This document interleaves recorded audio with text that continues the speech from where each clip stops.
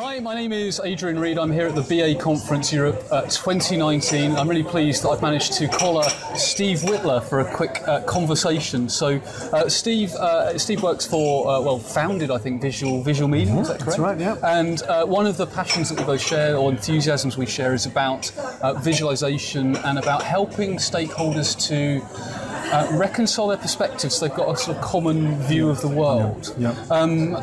Tricky subject. How do you even begin to go about doing that with the clients that you work with, Steve? Yeah, and often the projects that we're working on are so complex. Where do you start? And the answer is we always start with the same place, which is the experience of the people that we're talking to. So we have a whole series of techniques for how we tap into what it means to people for in the words that they're using, because very often, business analysis, enterprise architecture, the disciplines that are dealing with business complexity, the words that they use mean all sorts of different things to different people. I was just in a session there where we were talking about capabilities and what is a capability. Yeah. We draw it up on a board just as a word. Well, how do we know that means the same thing to me as it means to you? Maybe if we drew a picture of what it means, then maybe we could find out. I find language really fascinating. You say tomato, I say tomato. Well, do we mean the same thing? But then if we draw a picture of a tomato, then we know what it means. So how do we connect with the experience of the people? So what does that actually look like? What you're talking about?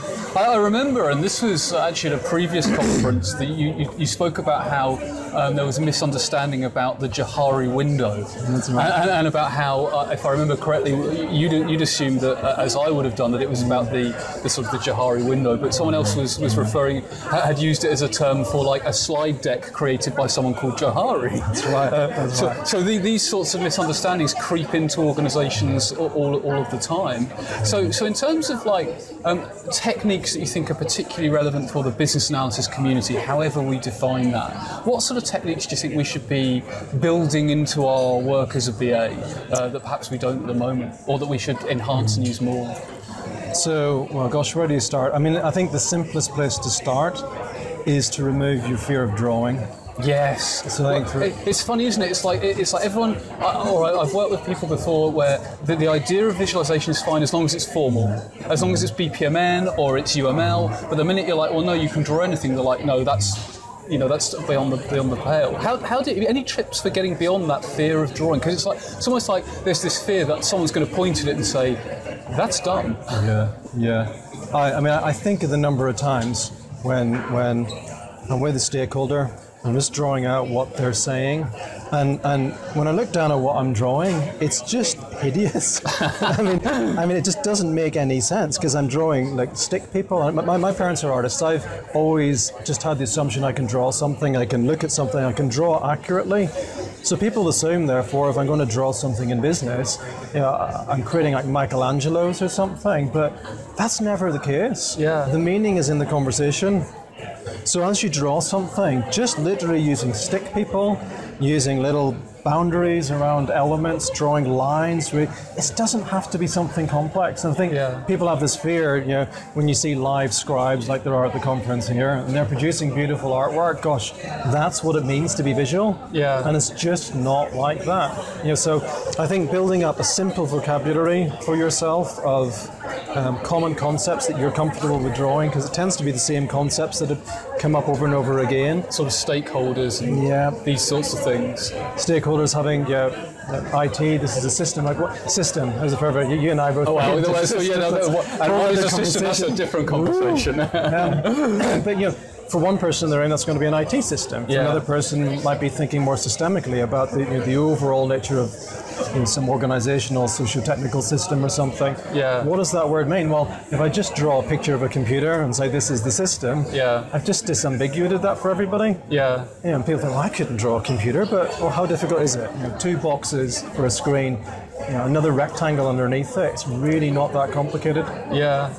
Have you ever found, because another challenge I think we sometimes face is there's this perception that everything has to become an artifact. Like there's no point in doing it unless it's going to go into a spec or an artifact or a story or something. And in your perspective, like, do you use drawing to communicate? Because if you create a drawing with someone, it has meaning for those individuals, and probably even if you dug it out in a year, it would still have some meaning. But if you took that to someone who wasn't present, is it still useful? It's a really interesting question. And I get into so many conversations, particularly with systems people. So one of the ideas in systems thinking for why you build models, why do you build diagrams, it's not actually about the final artifact, it's about the process. It's not about the diagram, it's about the diagramming. It's not the model, it's the modeling. I think that's true up to a point. Yeah. Because I think the techniques for what you do next haven't really been developed yet. So I get frustrated because a lot of the visualization and modeling techniques are extremely meaningful for the people who are in the room producing that model. But then you look at the output and it's spaghetti. It's boxes and lines and everyone else looks, and like, you don't want to look at it. So I think there's a whole new art form, which is largely what our company is looking at. There's a whole bunch of new techniques, I think, waiting to be developed to make it easier to take complex systems and represent them in ways that the people inside the system can understand. Yeah. You know, I mean, a perfect example is rich pictures in soft systems methodology, where if you're in the room and you've got a talented artist, and we're having really good open conversations, we're digging down to what we mean by what we say, and we create this beautiful big metaphorical picture that makes sense to us, and then you take this picture outside and show it to people, and we've got whatever, race track, we've got, we're on takeoff, we're all in a big boat race, we're all in a... It just doesn't click with anyone else. It's almost like, it's like the mental models that were present in the room have been made explicit, but then you take that to someone with a different mental model, and it's like, well, no, a race car to me means, I don't know, a car crash or something completely different type of thing. So exactly, and if you've got, a system change affecting 50,000 people, you can't bring 50,000 people through a journey of sense-making discovery over like a week away somewhere, building rich pictures. And if only we could. I mean, that would simulating that. Okay, well, fantastic. That's really thought-provoking, Steve. And I sense that people that are sort of watching this will probably want to stay in touch and connect with you. If people have questions or want to connect, how's the best way for them? Is it LinkedIn or? LinkedIn is good. I'm on Twitter sporadically. Probably the main place, actually, you want to dig in further to some of the ideas that we're developing is where we blog. Meaning.guide is our blog, and that tends to be around every few weeks. So meaning.guide. Meaning.guide is the URL. Check that out. Fantastic. Well, thanks very much, Steve, for your time, and we'll catch up again soon. You're welcome.